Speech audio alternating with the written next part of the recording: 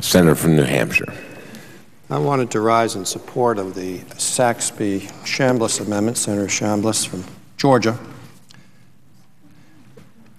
and express my concern, my very serious concerns about the language which has been brought forward by the chairman of the committee of both the Agriculture Committee and the Banking Committee relative to derivatives. Let's begin with what our purpose should be here. Let's remember that derivatives, as has been said before on this floor numerous times, I think the senator from Alabama said it extraordinarily well, are a critical part of how Main Street maintains its economic vitality. You know, credit is what makes America work. I mean, one of the great geniuses of our society is that we are able to produce credit in a fairly ready manner, which is reasonably priced, and which people who wish to take risk can take advantage of in order to create economic activity and jobs. And the oil that basically keeps the credit available in the American capitalist system is derivatives, for all intents and purposes. As has been pointed out, if you're manufacturing an item somewhere in America, and you enter into a contract to sell that item, let's say overseas, there are a lot of risks on how you're going to make money on that item, which you have no control over. Let's say you make it one day and you're going to sell it 6 months later. You enter into the contract when you get the order, you produce it 6 months later. There's a lot of risks there that you don't have control over. You know how to manufacture it, you know how to create it, you know if it's something out, if it's credit, you know how to produce it. But you don't have control over the exchange rates which you're dealing with.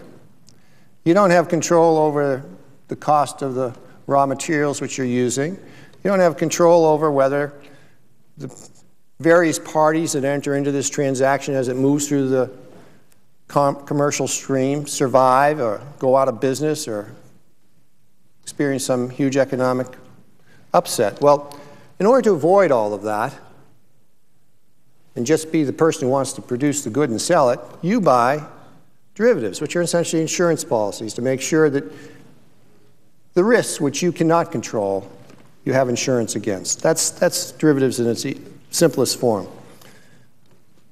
It also affects all sorts of other instruments, of course, financial instruments and commodity instruments. But basically, it's a capacity of somebody to make an agreement with somebody else and know that that agreement is not going to be affected by outside events, or if the outside events do occur, there's going to be in place a vehicle to protect you from the risks which that outside event may create for you. So derivatives are crucial to our capacity as a society to be economically vibrant. Now, we also know that during the economic downturn, during the very severe financial crisis which we had, that the fact that we had so many derivatives in place, which were based off of contracts which were not properly supported, created a huge cascading event which almost forced our entire financial structure to come to a halt. In fact, it did on one evening, and was about to put our economic house into extreme distress because the derivatives markets had not been properly regulated or managed. Now, that wasn't the primary cause of the event of the late 2008 period. The primary causes of the events of the late 2008 period were very bad underwriting. In fact, virtually no underwriting standards in some instances for the loans which were being made, easy money, and regulatory arbitrage. But the accelerant, which took those causes and basically turned it into an event of immense proportions, which was going to cause, which almost shut down America and would have caused massive dislocation in our nation had it been allowed to go uncontrolled, had the Fed and the Treasury not stepped in and taken very definitive action. The accelerant was the derivatives market. And the classic example of it, of course, was the AIG situation, which has been cited here on the floor numerous times as the example of what was wrong with an unregulated market, where essentially you had a company which was issuing insurance based on its good name. virtually nothing else behind the insurance besides its good name. And when that insurance started to get called because the contract started to fail and the counterparties became concerned, there was no capacity to support the insurance. So our purpose here should be to reorganize our regulatory structure so that that type of an event doesn't occur again. I mean, that should be our purpose. While at the same time recognizing that we need a very robust and vibrant derivatives market if we're going to be successful as a nation, if we're going to continue to have an economic vitality as a nation. So our goal should be, one, to put in place a structure which, as much as possible, foresees and limits systemic risk caused by the derivatives market, or that could be caused by the derivatives market, and two, maintains an extremely vibrant derivatives market where America remains the best place in the world to create capital and get credit. Unfortunately, the pending bill undermines the second part of that effort. Now, it could be argued the first part of the effort, foreseeing and trying to anticipate systemic risk, is addressed in this bill. But it addresses it in such an unwieldy and unmanageable and in some ways counterproductive way that it actually undermines the basic goal, which is to keep the system sound and also keep the credit markets vibrant. And why is that? Well, there are a number of reasons for it, but the two most difficult parts of this proposal relative to getting it right are the fact that it forces the swap desks to be spun off from the financial houses, and it essentially forces instant movement from, and basically almost total coverage of derivatives from clearinghouses into exchanges. Now, in both those instances, you're basically going to create fairly close to the opposite result that you're seeking if you pursue this course. I would predict that if this bill were to become law in its present form, it would be likely that, one, a large amount of derivatives activity would move overseas. Two, a large amount of derivative activity which presently occurs and which is necessary for commerce would have to be restructured in a way which would be extraordinarily expensive for the people who are doing that commerce and would therefore curtail significantly commerce. Three, the credit markets would inherently contract by a significant amount of money, probably as much as $750 billion. And four, the institutions which would be responsible for creating the derivatives market would actually be less stable. The market makers would be less stable than what we presently have today. Now, you don't have to believe me to understand the seriousness of this and accept this as a statement or an assessment of what the present bill does. I mean, granted, I'm just one member of this body that has an opinion on it. But we do hire people as a government to take a look at something like this and say, does this work or does that work? And they are charged with the responsibility of accomplishing the two goals which I mentioned. One, avoiding systemic risk, and two, having a vibrant credit market. One of those agencies is the Federal Reserve. They've taken a look at this language in the Dodd-Lincoln bill, and they've concluded this. This is their conclusion, Federal Reserve. Section 106 would impair financial stability and strong prudential regulation of derivatives, would have serious consequences for the competitiveness of the United States financial institutions, and would be highly disruptive and costly, both for banks and their customers. That's the conclusion of a fair umpire, the Federal Reserve. Now, there are a lot of people around here who don't like the Federal Reserve, but we pay them. Their job is to look at something like this and say, does this work or does that work in making our markets more stable, sounder, more risk-averse, and more competitive? Their conclusion is this language does just the opposite, would be highly disruptive and costly for both banks and their customers. But if you don't like the Federal Reserve, listen to the FDIC. Now, the FDIC under Sheila Bair, during the crisis which we've just gone through, has probably been one of the best performing agencies in our federal government. They really have stepped in on numerous occasions and stabilized banks which had far overextended their capacity and had gotten into very serious liquidity positions and basically settled those banks out in a way that very few customers lost anything. What did the FDIC say when they looked at this? Because their responsibility is to maintain safety and soundness of banks. Chairman of the FDIC, Sheila Bair, in her letter to the, not sure who it went to, check that.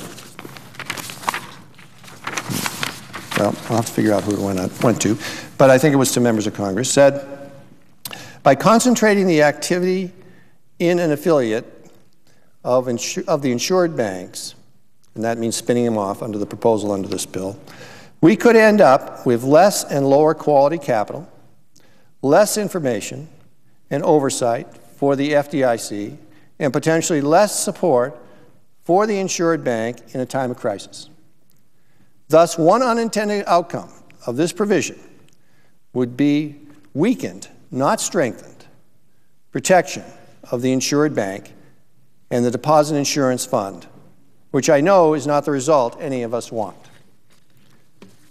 Then we have Chairman Volcker, who I think everybody agrees is a fair arbiter around here, and he has also said that this language in this bill overreaches and does not work.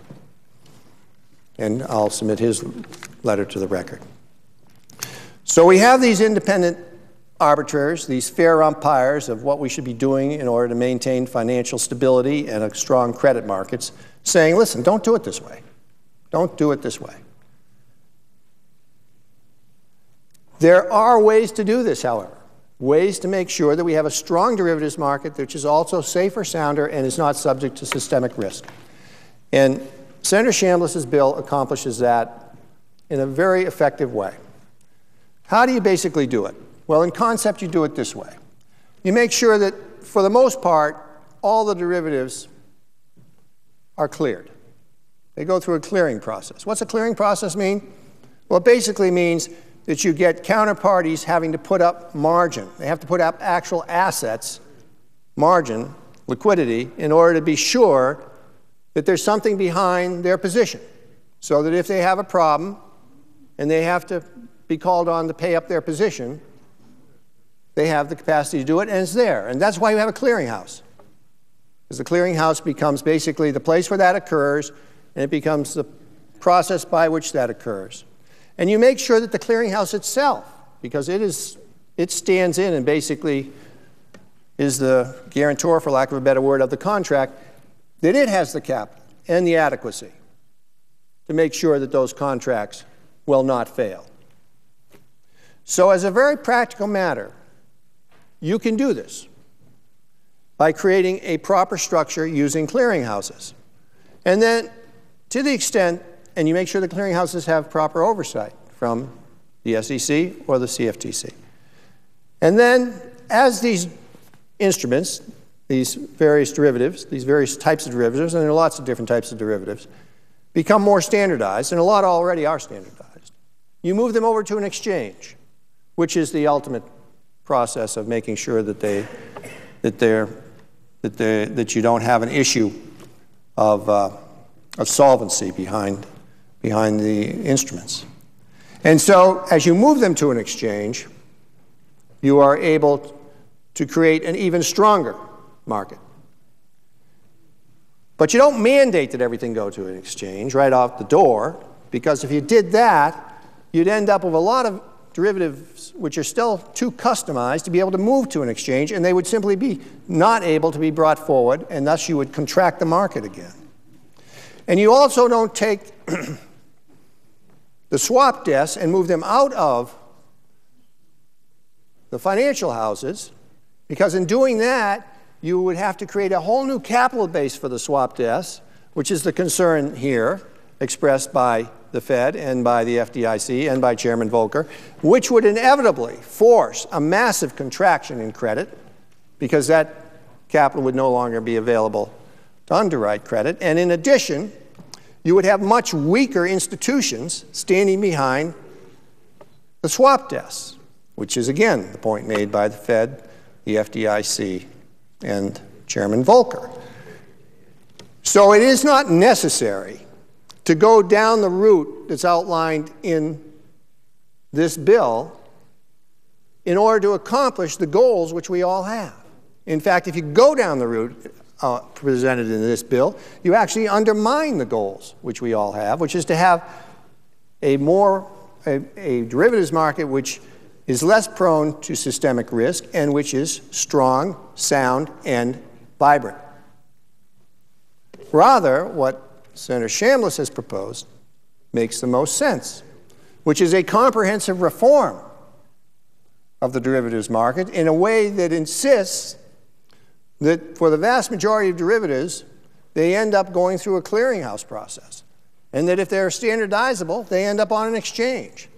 If they're for purely a commercial purpose, a single-purpose commercial undertaking, then they're able to be exempt from the clearing activity. This would create a much more robust undertaking of creation of credit in this country. It would maintain the vitality of the derivatives market in this country, while at the same time protecting and making sure that we had a sound derivatives market. It would avoid what I believe the inevitable outcome of this language would be under the Dodd-Lincoln bill, which is that we would weaken the derivatives market, weaken the systemic protections, and end up forcing overseas a large amount of economic activity which appropriately should be done here in the United States, and which is very important to our nation's capacity to be competitive on Main Street. And remember, this is about Main Street. So I certainly hope people will support Senator Chambliss's proposal. It makes a lot of sense. It's well thought out. It's not exactly what I would do were I writing this myself, but it's a very good piece of legislation. And it should be supported, and I would hope that my colleagues would do so. Mr. President, I yield the floor.